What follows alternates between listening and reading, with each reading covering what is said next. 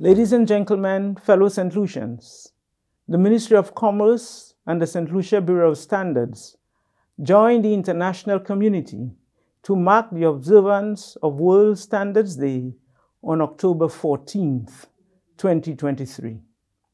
The first commemoration was held in 1970.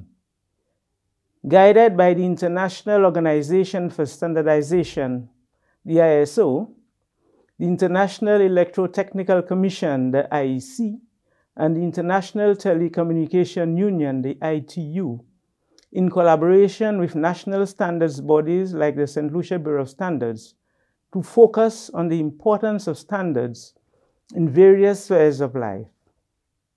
World Standards Day is being observed under the theme, Shared Vision for a Better World. The theme has been carried forward from last year with an extended focus on moving forward Sustainable Development Goal number 3, which is ensuring healthy lives and promoting well-being for all ages.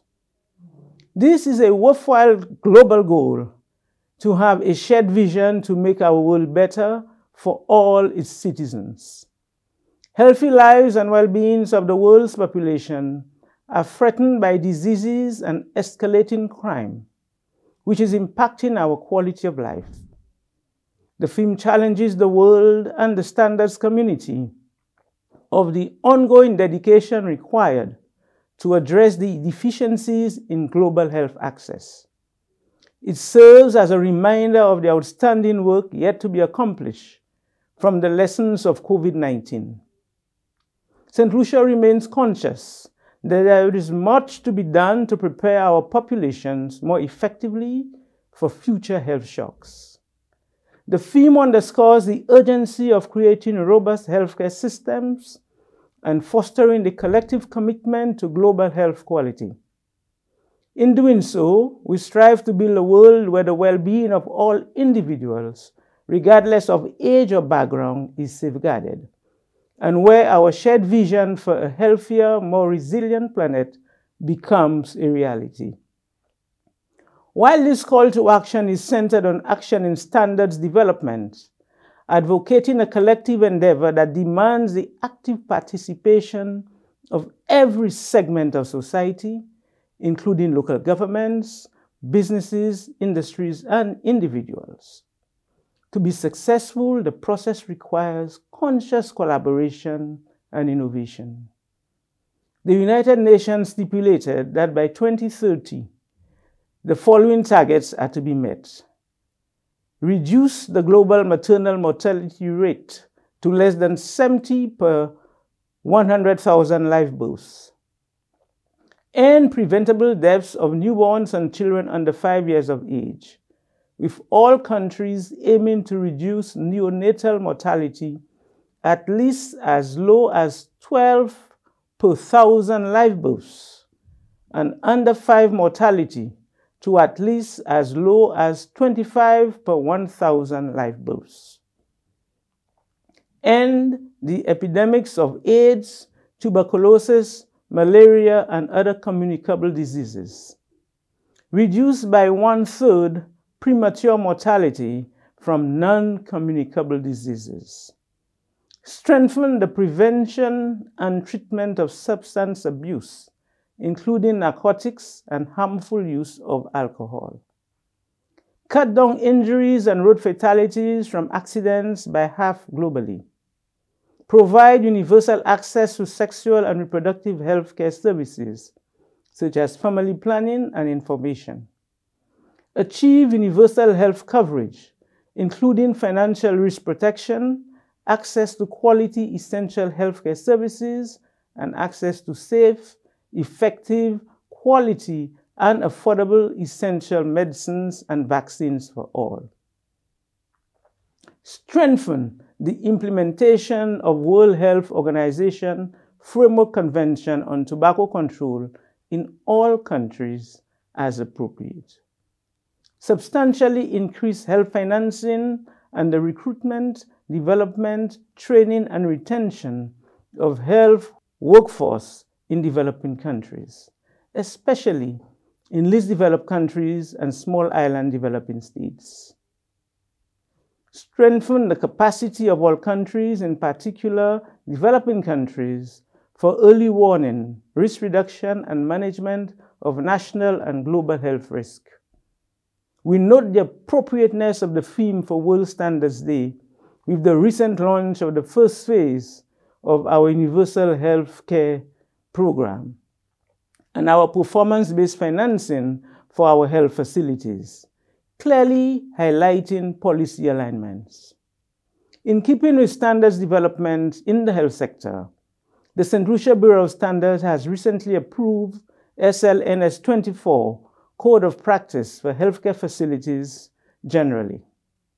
This is the first of many standards in a suite projected to be developed and or adopted by the Bureau from the complements of ISO standards spanning various areas from general practice, ophthalmology, quality and environment, dentistry, sterilization and disinfectants, laboratory, among others.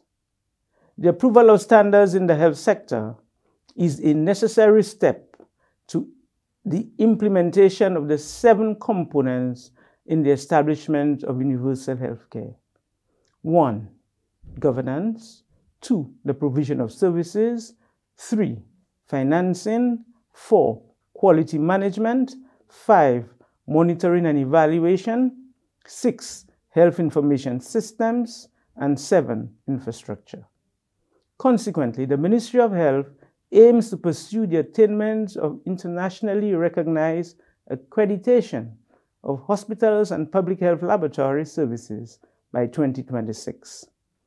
In the fulfillment of this vision, significant work has been accomplished and ongoing with the establishment of the National Healthcare Quality Management System, part of the National Healthcare Quality Policy 2016 to 2026, developed and approved for St. Lucia to institutionalize quality at all levels of care within the sector.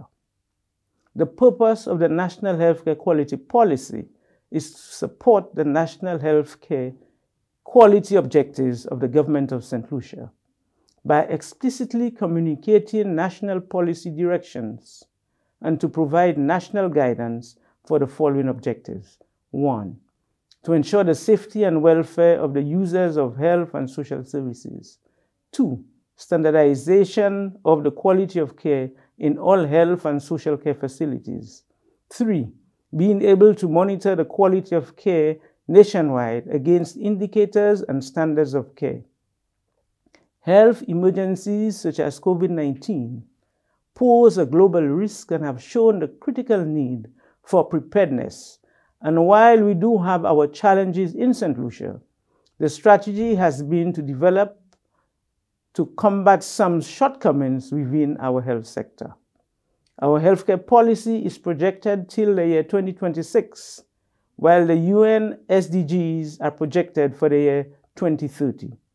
This means that if we remain on course and maintain our focus with our National Healthcare Quality Policy, our National Healthcare Quality Management System, and specifications for St. Lucia health sector, then we can see a major upgrade in the standard of living and healthcare in St. Lucia. We are reminded that one of the main objectives of the National Quality Policy is the health and wellness of the people and the environment. This means our health infrastructure is also part of the quality infrastructure. And through the work of the St. Lucia Bureau of Standards, we reinforce, strengthen, and safeguard St. Lucia. In closing, on behalf of the government of St. Lucia, I would like to thank the members of the Standards Council, the management and volunteers on our technical committees, the staff of the Bureau, for their service and commitment in developing and working towards the goal of securing our national quality infrastructure. Happy World Standards Day to all of you. I thank you.